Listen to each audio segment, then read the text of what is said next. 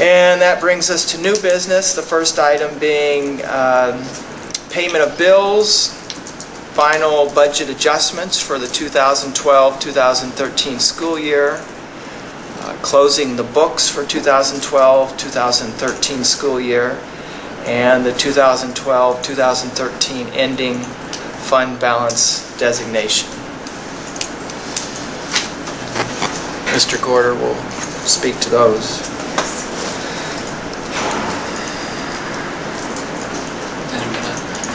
I think. That's right. I hope. I'm trying to catch up.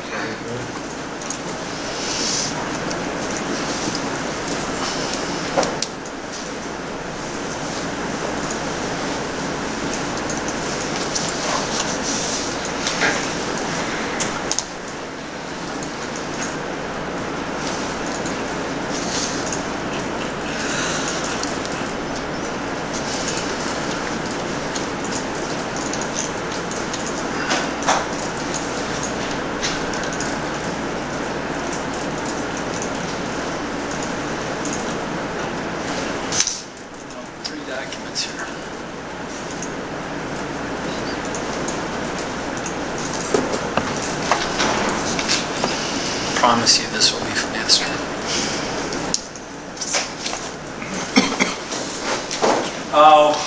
What we're here again tonight to do is approve closing of the books for the 2012-2013 school year. Although there is no requirement that we actually do this, it's been done in the district for as long as I can remember. And what that really does is we just have a very short review of total revenues and expenditures throughout the district. And as we look at these, you can see in Fund 10 we had revenues of $30,680,561 and expenditures of $30,648,174.49 for a net increase in fund balance of $32,387.36.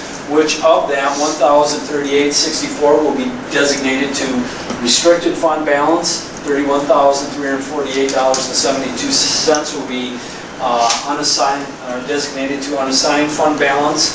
So then you can see the total restricted fund balance of $232,067.88, and that restricted fund balance is primarily money that has been put aside to pre-fund post-employment benefits for staff hired on before the 2008 school year.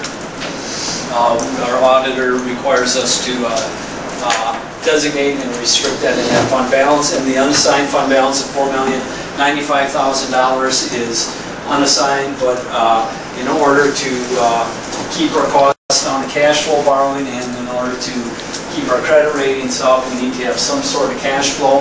Right now, I believe our our total fund balance is approximately 14% of our total Fund 10 budget, which is well within the recommended and the norms. Actually, if you talked about recommended, you would see things that would say that have enough equity in your fund balance so that a district does not have to fund balance, short-term cash flow borrow.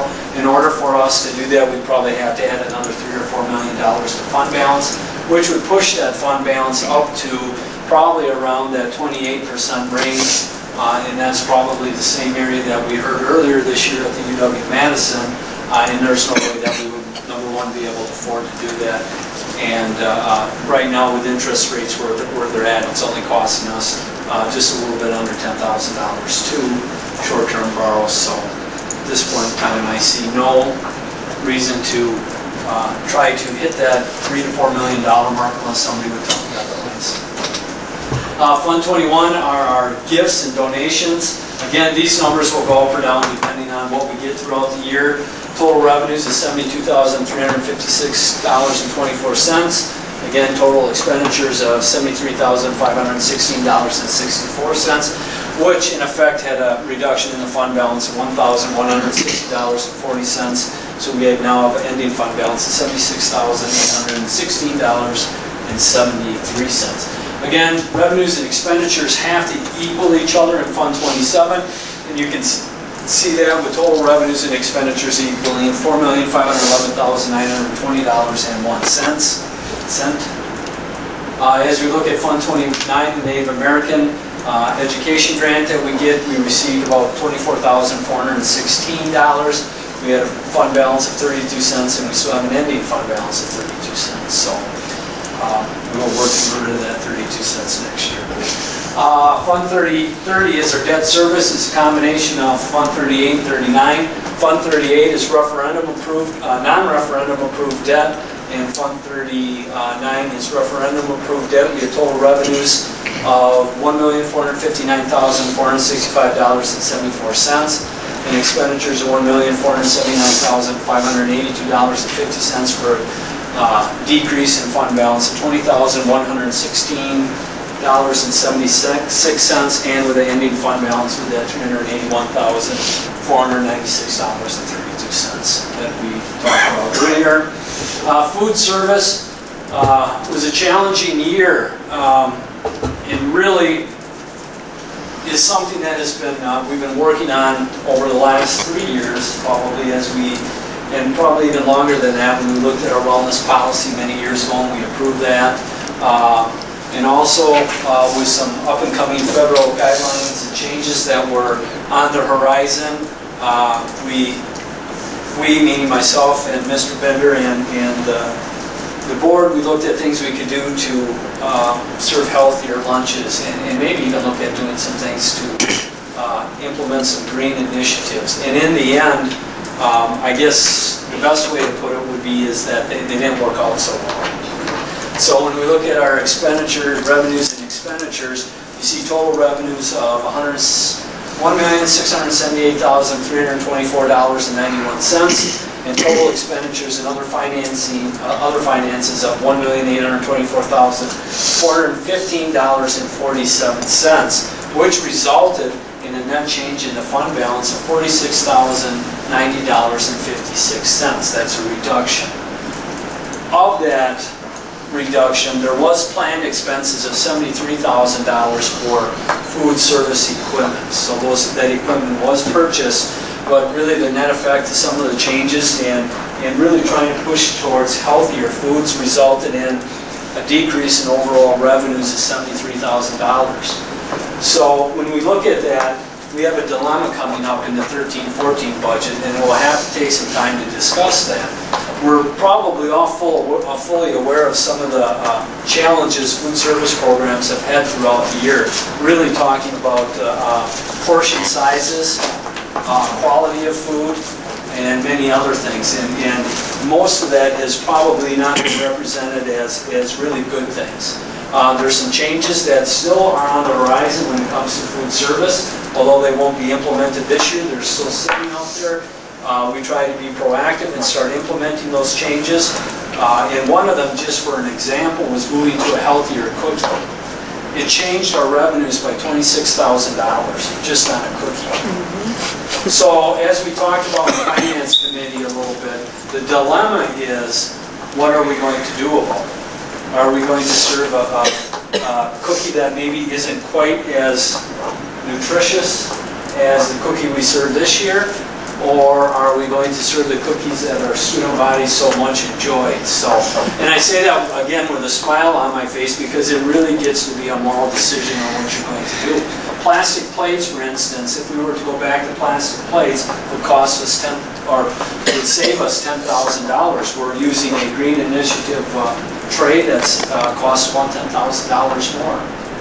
So the net effect of that is, if we're going to continue doing, and this is in the big context of Fund 10 too, if we want to continue doing those things that we probably know, I won't say that the kids like or enjoy because there's certainly a decrease in participation, but if we're going to continue those initiatives, they cost money. And the only way that we're going to be able to, we're fortunate to have that fund balance for this year, the only way we're going to be able to afford those initiatives next year is by transferring from Fund 10 to Fund 50, which, depending on what we settle on, the changes we settle on, could potentially cost $70,000 that you need to take from Fund 10 to pay for Fund 50. So what does that mean in the big picture in Fund 10? it means that those dollars are now competing with all those other programming costs. That's a decision that you guys will get to wrestle with. And we've already talked about adding possibly a board retreat to talk about this item specifically. You don't have the time nor really the resources to make any decisions with that tonight. But as far as the treasurer's report, that's where we're at 550. I don't know if Deb or John would like to add to that conversation. Well, I would agree. It definitely needs a bigger discussion than we can devote right now. And I don't know if Mr. Bender wants to speak to it, but there's a lot of variables involved. And you know, you were talking about the cookie that cost us $26,000, and it's sort of amusing, but it's representative of the challenge in front of us.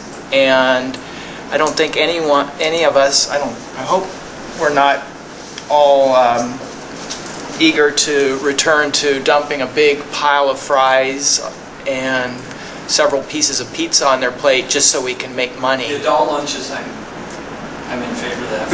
Okay. All right. Administration gets the big fries and pizza. But you know, Jesse, I don't know, what's your perspective on all of this? It's a real challenge. It's definitely a challenge, and it's a moral debate, and I guess it's a business, and we kind of need to look at it as a business. And, we want to make sure that we balance at the end of the year, so it's going to be a tough decision to make.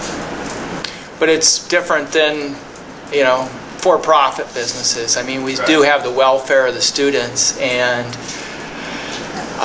so the calculations are a little bit different. Yeah. But as you know, as Mr. Gorder points out,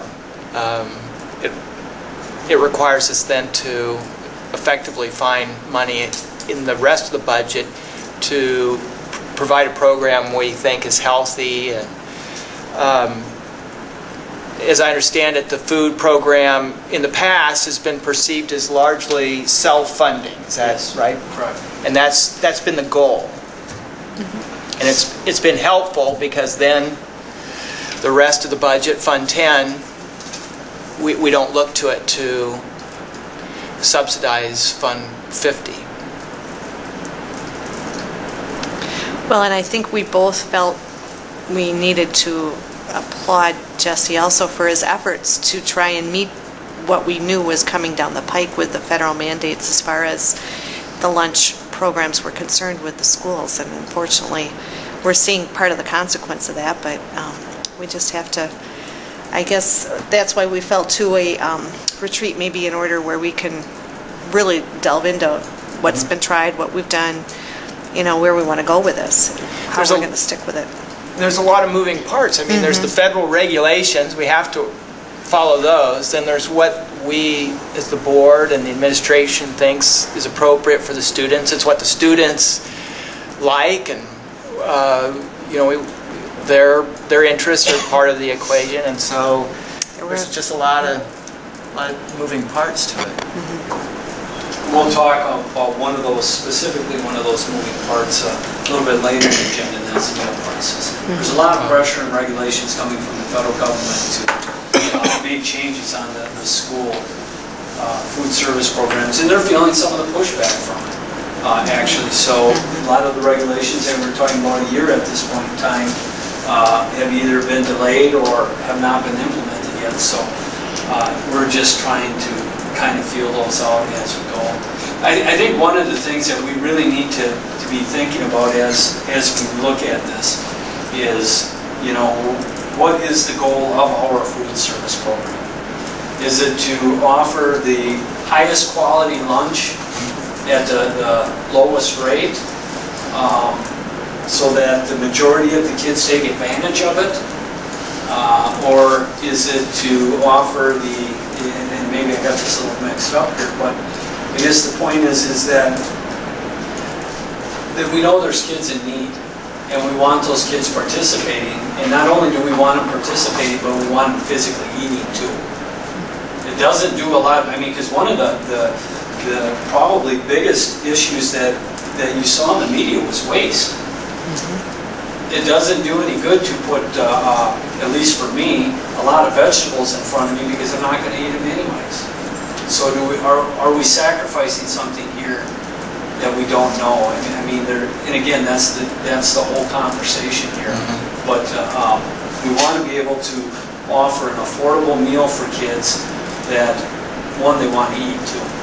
And we can go, the pendulum can go so far on the healthy side of things, and if nobody's eating, it's defeating the purpose of the program.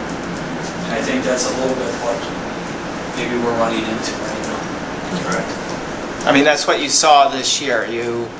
Between portion sizes and going to fresh fruits and vegetables, there was less interest in the meals. Is that? And whole grain. The whole grain and removal of some of the less healthy options. Yeah, there was less of appeal there. They could just as easily go somewhere else in town and get it. So. For high school. For high school kids, correct. And the other thing Jesse mentioned, we're probably the only high school that has open campus in the area at this point. Another variable, yeah. So, anyways, Right. Unless you have other questions. Well, again, I think we want to have a meeting devoted to sort of discussing these issues, but for purposes of closing the books, I mean, I think we have a sense of the numbers. It was a challenging year. I'm glad we're trying. I'm glad we're trying. I think there is a silver lining to it. I know you got to deal with the numbers, Jesse, and $20,000+ cookie is a big deal. But I think the other way to look at it is, while there were some kids that because of the choices that were enforced this year with the feds, ate less school lunches, there was still a whole bunch of kids that every single day are in the school cafeteria eating lunch with me and everybody else who's down there. And as the year progressed, we got more and more used to the different flavors, and some recipes we were able to work out as vendors work. But so it might not be a $20,000 cookie, maybe it's a $20,000 bill that Mr. Gorder had to pay to get me to eat more vegetables and fruits, and a lot of the other kids that started to eat those too. I know that one of the big changes from last year to this year was the kids that would go back multiple times to get seconds and thirds on their vegetables and fruits. Once you'd gone through the line once, you could eat as much as you wanted. And I witnessed that over and over and over again. So there is a silver lining to this, and I would just urge us to be discerning as we have those conversations. Absolutely. Thank you. So, that's where we're at. Then as we look at the rest, Fund 72 is your scholarship fund. You can see we increased about $5,709.85. And then Fund 73 is the Employee Trust Fund. And this was set up so that we can maximize our categorical aid. Actually, this will be an agenda item that will be, I don't know if the right word is tabled, but it's not really tabled, it's eliminated. There's just no action needed on it. We were thinking, well, maybe this might not be in our best interest. With conversations with our auditor, we wanted to make sure we had it on the agenda in a timely fashion, so we didn't have to publish that. Through further conversations, we found that it is in our best interest. So having said that, we added about $70,000 to that fund balance for approximate ending fund balance of $314,925.77. Now, these expenditures over here, they don't really happen in Fund 73. They actually happen in Fund 10, 27, and Fund 50. We just have to do what's required by the DPI, and that's transfer these funds over to Fund 73 for a minimum of 24 hours so that we can transfer them back into our account so that we can maximize our aid. That's the rules. And then at the same time, we have to be in a minimum of 5% of the transfer that was originally transferred into Fund 73. And that's to encourage districts to move away from, on your retirement benefits, we're on the pay-as-you-go, meaning we figure out what we owe this year and we pay. Versus what you saw earlier in Fund 10, where we talked about prepaying those post-employment benefits. And that transition will happen. Most of us will be long gone when that happens. It'll probably be, at least from the board, I plan on living longer than that, but it'll be around 2030, 2040. But we made significant changes to those benefits, so I think we're moving in the right direction here. With that, I said it was going to be shorter than that. These are just the fund balances on a worksheet, how they change. They're the same as the worksheets. There's a motion down here that I would ask that you pass, when you close the books. Motion to close the books and approve the budget adjustments, which I'll show you in a minute, and then designate fund balances as itemized above on this worksheet. They're the exact same as you've seen on the treasurer's report. They're just in their designated areas. The last document then is also, which is required by the Department of Public Instruction, and this is just a summary of budget adjustments from the budget that was adopted in April to what actually year-end actuals were, what they ended up being. So you can see that we had a decrease in our budget of approximately $50,689.41 in total. And then you can see again, these are the allocations of those various retirement benefits, and you can clearly see $1,240,561 that was designated in one account. Through that transaction, we have to then go and journal entry these to each individual person, which then really throws off our numbers in these accounts. And this is the way it will be every year. So as we look at the budget adjustments, these are the budget adjustments, but really the budget adjustments I really focus on is what happens between October and then the ones that are approved at the April meetings, because with this transaction that happens in that Fund 73, it has a tendency to wildly exaggerate what the actual adjustments are.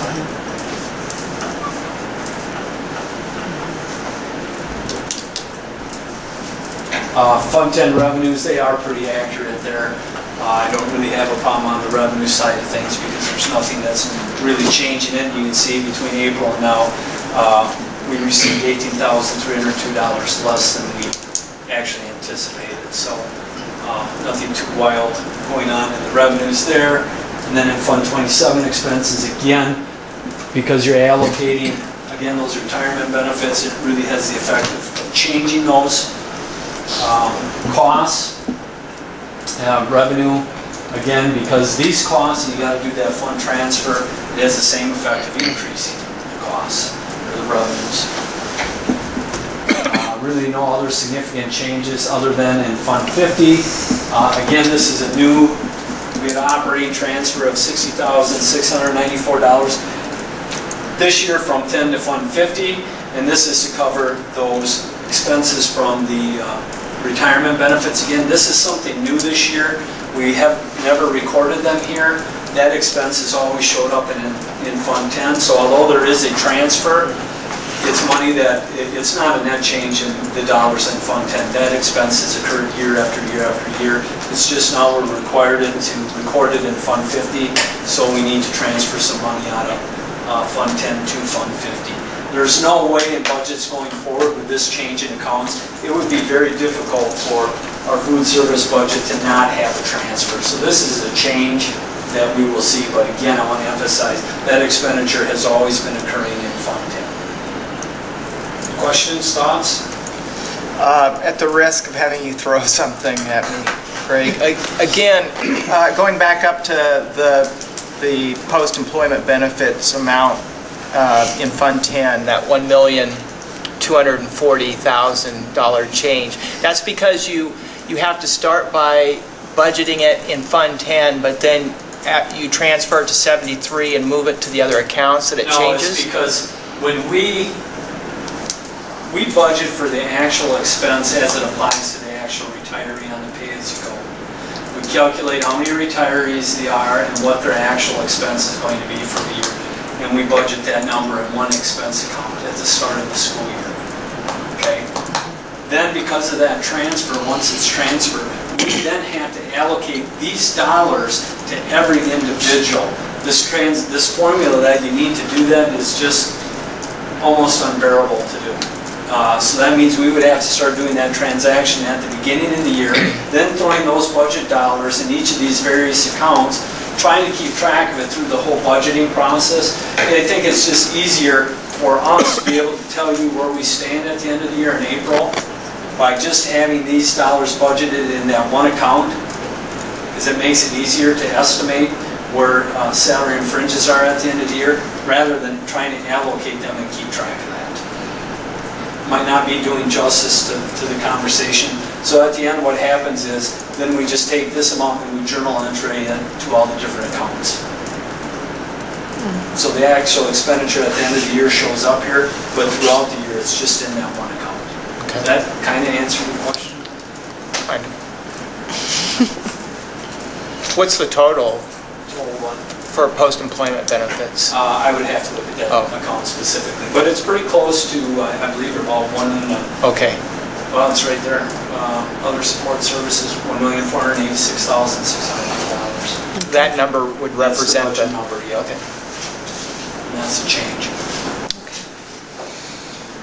Now, this number also includes some severance stuff in it too, or I'm sorry, this number right here. Okay. And that number is going to continue to increase, but it's getting offset. So you say, well, how do you afford these? Because the difference between the cost of a new teacher and a retiring teacher is X amount of dollars. So typically you're able to fund that difference. Up until you made those changes, you could fund it for about 2 to 3 years. I haven't really done the calculations yet on what that is now, but there's a significant difference, and especially because it was at 8 years of the rate that you retired at for insurance. You got that dollar, so it's worth about a combined $168,000. In 4 years from now, that will go to $2,000 per year of service, up to 40 total years. So if it was 168 a year ago, the most somebody can get in 5 to 10. And I'm not saying this is good, bad, or indifferent. I'm just saying the most somebody will be able to get in 3 years would be $80,000. So as high as this number is going to peak here in about 2 or 3 years, it's going to do this. It's going to come right back down. The unfortunate part is we don't have that time to get to that point. Do some of the things you want to do today.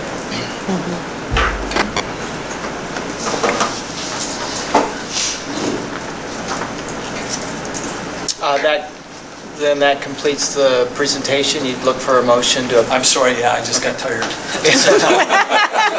glad. It's done when you're done. And thank you for providing the motion, too. I don't know if anyone else sees the motion, but I would look for a motion then to close the books, approve final budget adjustments, and to designate fund balances as itemized for the 2012-2013 school year. So moved. Second. Okay, so we have a motion and a second to close the books, approve the final budget adjustments, and designate those fund balances as presented. Any other questions or comments? If not, all those in favor signify by saying aye. Aye. Opposed? Say no. The ayes have it. The motion carries, and so those adjustments are approved and the books are closed.